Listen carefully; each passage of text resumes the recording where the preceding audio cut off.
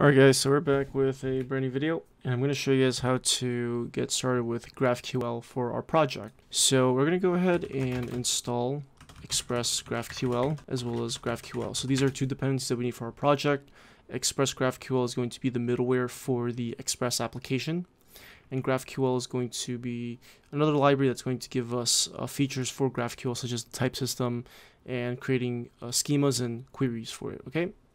So the next thing that we need to do is we need to import from Express GraphQL. We're going to import a function called GraphQL HTTP. So this is basically going to allow us to register a middleware. So let's do that, app.use, and we're going to set the route to GraphQL, and we're going to invoke this GraphQL HTTP function. And this middleware is basically going to set up the GraphQL server for our Express. So you can actually have both REST API with GraphQL, okay? But just know that GraphQL is not the same as REST, and when we make requests to /GraphQL, we can't actually use an HTTP client. We need to use a GraphQL client. Now, fortunately, we can actually set the GraphIQL property to true. This is going to give us a graphical user interface, which is pretty much a GraphQL client that allows us to talk with our GraphQL server. We're also going to need to set a schema.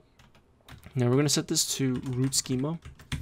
Currently this is undefined because we haven't defined it yet, obviously. So you're going to get an error in the console. It's going to say root schema is not defined. Don't worry, we're going to define that in just a sec. Okay, let me actually do this. Let me run this over here. There we go. Alright, so next thing that we're going to do is we're going to create a folder called GraphQL. And I'm just going to create an index.js file. And what I want to do is I want to go ahead and create an actual root query. And then after we create the root query, we're going to create a new GraphQL schema, and we're going to export that so that we can import it in this app.js file, so that way it'll be registered as a schema. So the first thing we're going to do is we're going to go ahead and import some classes from the GraphQL library. We're going to go ahead and import GraphQL object type. We're going to be using this class to create our own schemas, in a sense. We're going to use it to, well, not schemas, we're going to create our own types, okay? So we're going to create multiple different instances of GraphQL object type to kind of like shape our data. But the first thing we're going to do is we're going to create what's called a root query. So the root query is going to be a GraphQL object type instance, and this is going to be the bare bone of our GraphQL application. Okay, we're going to basically describe all of the fields for our root query, and depending on which field that we use whenever we hit the GraphQL server, that's going to return specific data. So let's first give it a name. So let's do root query, and then we're going to pass in the fields property inside this object, and then we're going to create a field name called getUser, because all we're going to do is we're going to return the user that is currently logged in. So now the type for this user is going to be a user type, which we have not defined yet, but we will in just a second. Now another property that we're going to have set is the resolve field. So this is actually a function, and it takes in two parameters. It takes in parent and it takes in args. So the parent parameter is going to refer to the parent resolver. In our case, we're all the way at the top level, so we don't have an actual parent resolver. But when we actually need to query sub fields, those sub fields will have its own resolvers. Okay, so it's going to be kind of like a chain of resolvers. So for example, if we have our user type, okay, well, what properties does the user have? So we can actually go into our database, and we can see that the user has a Discord ID, Discord tag, avatar, and guilds. Okay, now for the guilds, this is an array of guild objects. Okay, so instead of returning just an array of regular object literals, we can actually type that, right? We can actually say, hey, look, let's return, instead of an array of objects, let's return an array of guild types, guild objects. So we'll define that above in just a second. But to get that to work, we would need a sub resolver, which we will not worry about right now. Right now, I'm just going to put a console log, and I'm just going to say inside user resolver, and that's going to be it. Now we have to go ahead and define the user type up here. So this is also going to be a new instance of a GraphQL object type, but for the constructor and for the object inside the constructor, we are going to pass in the name first, so user type. And for fields, we're going to basically have this return an object. So first we're going to set the Discord tag, and the type of this is going to be a GraphQL string, just like that. Very easy. Okay, we're saying, hey, look, we have a user type. We need to make sure that we are shaping the user type data accordingly. So whether it be from an API or a database, you need to make sure that for your type, your fields are the same as your primary data source. In our case, our primary data source for the users is based off of the user schema. So we need to make sure we are mimicking that. So we have the Discord ID next, type GraphQL string. Whoops, I can't type today. GraphQL string. Avatar is also going to be a GraphQL string. And then guilds is not going to be a GraphQL string, but it's going to be a GraphQL list. Okay, so GraphQL list is also another type. Whoops, not scale type, list. And we need to pass in the actual type over here in the constructor, which is going to be a guild type. So think of lists like arrays. Okay, that's just pretty much the array for the GraphQL type system. Now for this guilds, we need a resolver function for this. This is going to be the subquery. Okay, the sub resolver function, the child resolver function that is going to be invoked after the parents resolver function gets invoked. So we're going to go ahead and console log some stuff just to show you guys what's really going on. So let's go and do this console log inside guilds resolver. Okay. Whoops. Yeah. Do that. Okay. And there we go. So we're inside the guilds resolver. Now we're going to go ahead and create one more type, which is the guild type. And you guessed it, it's going to be an instance of a GraphQL object type. The name is going to be guild type. And we're going to need to define our fields as well. So let's do that. We're going to return an object. And we're going to have the ID. So that's going to be a GraphQL string. Just like that. I'm just going to copy and paste this a couple times. And change it to name. Icon. Owner, this is going to be a GraphQL boolean instead of a string. And notice how it gets imported up there. And permissions, this is going to be an integer. So you guys are probably wondering where I'm getting this data from. I'll show you in just a sec. Let me just do this. Okay, so before I continue, I have my database. And you can see right over here, this is how all of the objects for the guilds look like. We have the ID, which is a string, the name, which is a string, icon is also a string, owner, boolean, permissions is an integer, features is an array of strings, and then permissions new is a string. So that's where I'm getting it from. So I need to make sure I'm shaping it accordingly. Okay, so features is going to be a new GraphQL list of GraphQL string. Okay, there we go. And then permissions new is going to be a GraphQL string.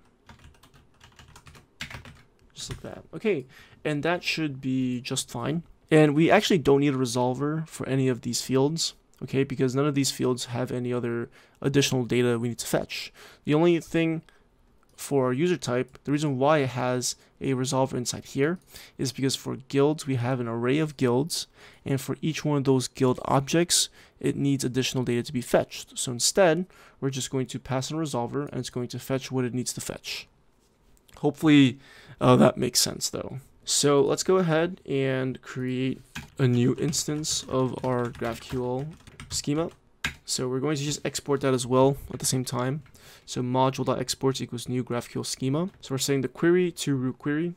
And now we can go ahead and import root schema from GraphQL. And since the name of the file is index.js, I don't have to add index. And if I go over here to our app, you can see that we don't have the error anymore. Now what I want you guys to do is I want you guys to actually go to localhost, port, whatever, so whatever port you're using. So I'm on port 3000, and you want to go to /GraphQL. Remember that route is based on what you have over here. Okay, and the reason why we're seeing this user interface is because we have graphical set to true. If I set this to false, it's not going to work. Okay. So you should definitely have this enabled for development, but if you are running in production, you should definitely disable that. But this is going to be where we can test out our queries. Now, if you actually click right over here on docs, okay, it pretty much allows you to double check your queries and your schemas just to make sure everything's good. If I click on root query, you can see that I have the get user field and it returns a user type. And if I click on guilds, it's going to return a guild type. And this is what it looks like. You can see right over here the annotation for an array of strings or a list of strings. It's basically the type itself wrapped between brackets. If I go back over here, guilds, we have guild type wrapped between brackets. That means it's an array or a list. Okay, so let's go ahead and make a test query. So how do we make a query though? Okay, well, we're going to use the query keyword and then specify a pair of curly braces. But what do we do next? Okay, well, remember, we are at the very top level of our query. We have our root query that has the get user field. So we're going to call it get user. And this is supposed to return a user type. Okay, but why do we still have this red error though? Now the reason why is because we actually need to specify the fields that we want. So remember, GraphQL is going to give you what you want. So I can say, hey, look, I want the Discord ID. Okay, if I press play, see how it says null? The reason why it's saying null is because we aren't actually returning anything. But don't worry, we'll do that in the next video. Now look over here.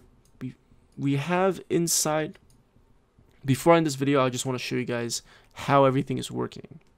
So if we look in our console, you can see it says inside user resolver. That is being logged from over here. Inside user resolver. Okay. Now, why is it not calling inside guild resolver? Okay. So let me actually do this. I'm going to go ahead and ask for the Discord tag. Just pretend that these fields return an actual value. Pretend like they actually are doing something. So it still says null. Okay, but if you look at the console, it's not triggering the guilds resolver. Okay, well, that's because we're not asking for guilds. So let's ask for guilds. Okay, remember, we can ask for literally whatever we want. So let's get guilds and let's do, whoops. Now the reason why we have this red error is because we cannot have an actual empty query. You need to make sure for every other subquery that you're passing in, or any query in general, you actually specify the data that you want. So let's actually look at what our guild type is and what it can return. You know what? Let's get the ID. So let's pass an ID, and you're gonna notice it pops up in the IntelliSense. Let's get the name. Now if I press play, it's still gonna return null. Don't worry, that's normal. Okay, but it's actually not triggering the guild's resolver for some reason. Let me check real quick. Let me try something real quick. Sorry about that. Because it should trigger the resolver. Oh, okay, there we go. Okay. All right, so we were on the right idea that it wasn't going to trigger the guild's resolver if we didn't ask for guilds. So you can see how right now it's not triggering the guild's resolver. But if I ask for guilds, okay, it's going to trigger the guilds resolver. Okay, cool. And you can see right over here, it triggers it in a sequential order. So first, it's going to go inside this get users resolver. Once that's done, it's going to see that it's asking for guilds. So what's going to happen is it's going to go into the guilds resolver. And now once that's done, if there's any other fields that we need to query, we're going to go query their resolver as well.